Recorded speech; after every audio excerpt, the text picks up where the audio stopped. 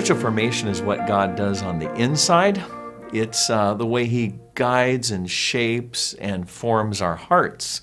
It can be as simple as just opening your Bible at any point in the day, or it might be as intense as going on a weekend retreat, and a retreat of silence and prayer and fasting. We see God in every aspect of life. He's not just the God of our personal lives, but He's the God of every area of our life. We see Him in science. We see Him in athletics.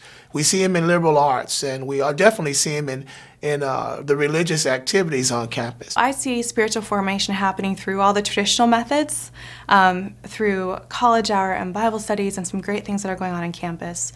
And I also see so much spiritual formation happening through conversations over lunch with students, through students being able to observe their professors, students who profess Christ, then having a great impact on these other students who really don't know what a relationship with the Lord looks like. If I'm walking down the sidewalk or I'm sitting in the lunchroom, I could be having conversations with students about what God is doing in their life, how He's shaping them, how they're discerning His will for their lives, and that's just really an exciting part of being here. Most of our students that come to us with questions.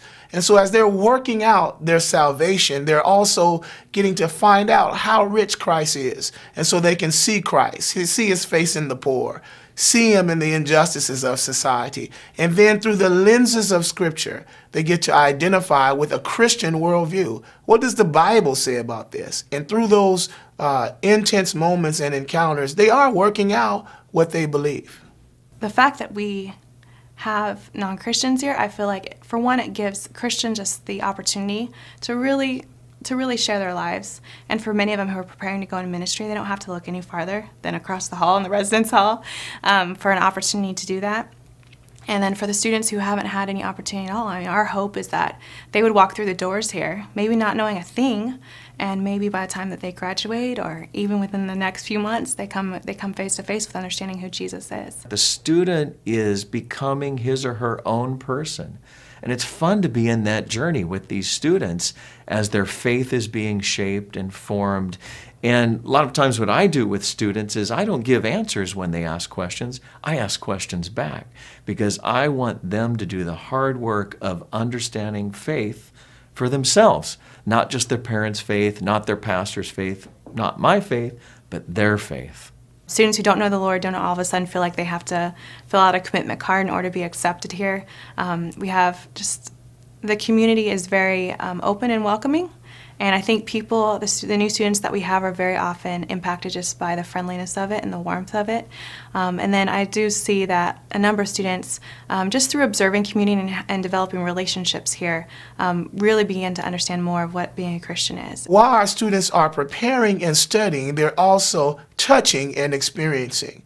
So what takes place in the classroom is not separate from what takes place outside of the classroom. In fact, in many ways, the community is our classroom. So we get to touch, to see, to smell, to experience what we're reading and thinking about. In our ministry major, we prepare students to graduate and to go immediately into ministry. And they do this in many ways. Some become youth pastors, some are children's ministers, camp directors, senior pastors, worship leaders. It's really fun to watch them blossom and grow and enter into ministry. Students have the opportunity to touch a hurting humanity. And I like to call this their missions moments, where in the summer they'll take long-term trips. In the spring and throughout the fall, there's short-term mission explosions. And then there's always the opportunity to be engaged with the local community around them. We have several student groups right now that live among the poor in the city, and they serve the poor, and they come and study here during the day. So it's a wonderful incarnational opportunity that they get to have here. Recently, I had a conversation with one young woman, and she was sitting in my office, and she was rather fatigued and annoyed, and she didn't know what she was going to do. She was really quite disturbed about the whole thing. She was in another major because she knew that it would provide a good job and it would be a safe occupation for her. But she was really considering ministry, and I looked at her and I said, let me guess, you don't want to change majors into ministry because you want to live a safe life. And she said, yes, I'm tired of being safe. I said, great, then why don't you step out and take advantage of what the Lord is having to offer and let's continue to discern and see if He's calling you to ministry. When I think about spiritual formation, especially on campus, I think about the intentionality of it, knowing how that impacts decisions that you make, relationships that you have, just how you view your life and the world and how you view culture, how that changes once you are intentionally following the Lord.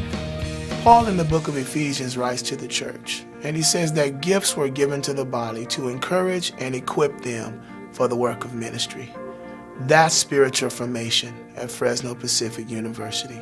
Through the lives of our leaders, our professors, our staff, all of our faculty, God encourages, equips, and uses these vessels, these gifts, to stimulate global evangelism in the world.